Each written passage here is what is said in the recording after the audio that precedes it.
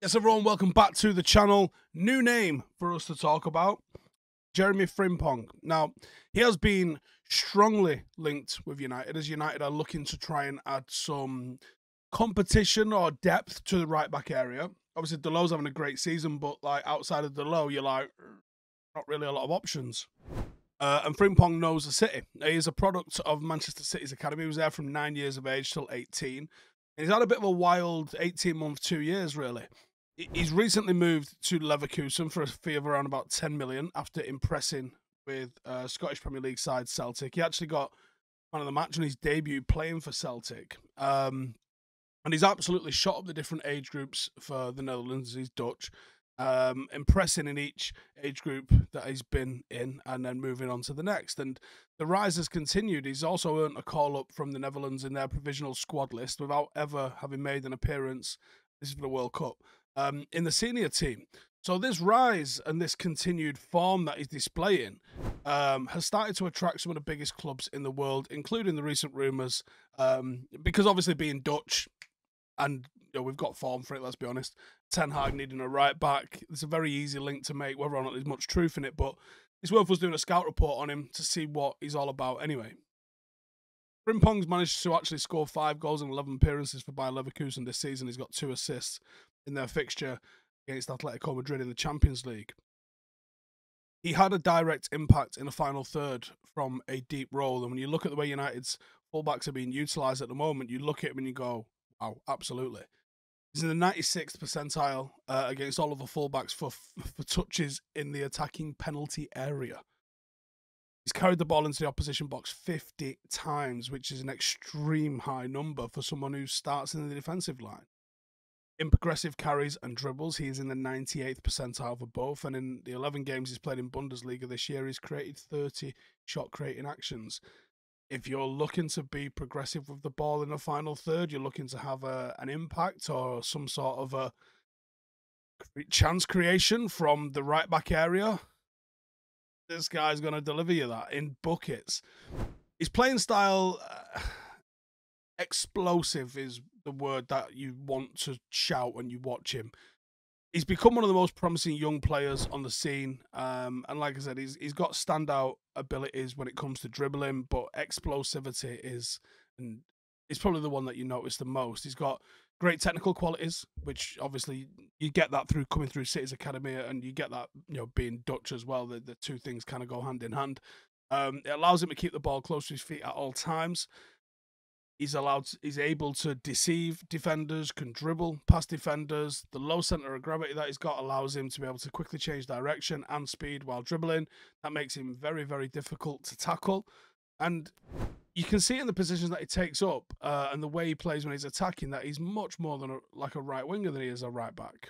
Pace comes into it, especially in the final third. He's always looking to make a creative pass. And it can also be very decisive creating or making recovery tackles when the opposition team is on a counter-attack. He's, unlike some right backs, he's still got a real defender's instinct in him and real sort of internal drive to be able to make tackles and the tenacity to put himself in the right positions. In fact, he's only got a 30.8% success rate in aerial duels, shows that's probably the part of the game that he's weak at. What's more worrying, or might be more worrying, that this is all in the right channel. And it usually comes up against wingers who, on average, aren't really the tall sort of aerial threats that you would get, say, from a number 9. And that highlights, obviously, a bit of a weakness in his game, where if he was to play a fullback for Manchester United in the Premier League, going to have crosses coming in. One of the roles that's expected of a fullback is to always stack against the back post, allow the 2 other centre-halves to get forward, get towards the front post, cover the front post in the centre of the goal. You've got to provide some aerial ability at the back post for crosses that are coming into the box. And this isn't a height issue. It was never a height issue with Lisandro Martinez, because his heading ability and the amount of duels that he won were very high. And it's not that Frimpong's a tiny player. He's not. I think he's about 5'7", 5'8". But he doesn't win aerial duels. He just doesn't. So you could find him targeted in those sort of situations as crosses are coming into the back post. But if the other aspects of his game outweigh the negatives, then there's still a net positive to be had here. And while he might be weaker when it comes for aerial duels, he more than makes up for it when it comes to the 1v1 defending. This is not a Trent regen. His pace, as we've mentioned, and his low center of gravity means that he is a tenacious 1v1 defender. Really good 1v1 defender. Jockeys fantastically well. He doesn't really dive into tackles. He can wait for attackers to try and beat him for pace, which he knows in a race that he's going to win every single time. And I think he would be a great addition to the squad to give Dalot some competition. A little bit like what we've ended up with Malacia and Shaw. And it could lead to a move away for Aaron Wan-Bissaka. In terms of the cost, you would expect that Leverkusen are probably going to want to double their money or more. 25-ish million would probably be quite a fair price for him. He's only 21. He's on the cusp of embarking on an international career. I look at the qualities that he exhibits as a player, and I look at what Ten Hag's bought previously. He looks like a player with a decent character. He's played in Scotland, obviously. He's played a long time in England without making a first-team debut at City. He's gone over to the Bundesliga. He's looked fantastic. He scores goals, creates goals everywhere he's been. He's impressed everywhere he's been. He's impressed all the way through the youth sides.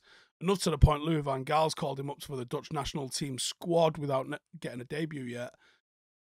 This is a player on the up, and I think there's so much qualities about him. Like I said, the aerial threat thing, or the aerial duels thing, there's a concern there without a shadow of a doubt. I'm not sitting here saying this is a perfect player at all. There is a concern there, and there's a risk there, and it's how much you want to value that one aspect of somebody's game. Paul Parker didn't have a great aerial threat. Gary Neville didn't have a great aerial threat.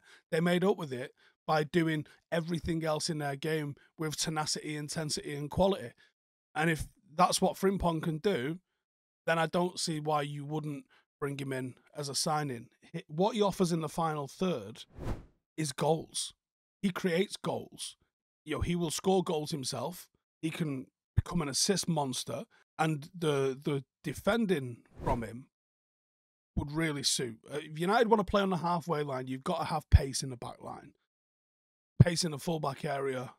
This kid has got pace for days. Pace on the recovery is there all day long. I can really see him slotting into the way Manchester United play and becoming an asset. And have you seen him? Anyone got any thoughts on him? If you have, please let me know in the comments. I'll see you in the next one. Laters. Hey, thank you for watching the video. If you are new around these parts, then don't forget to subscribe. My channel is proudly supported by my community on Patreon. If you'd like to get a little bit of extra content, a Discord group, meetups, five-a-side games, weekly podcasts, behind the scenes, and even an occasional bit of transfer news as and when I get it, then for the price of a pint, you can show your appreciation for the content that we make and get some goodies for doing so as well. Check the link in the description or click the button right here. You'll also find all of my socials here too if you want to follow me on any of those platforms. Nice one.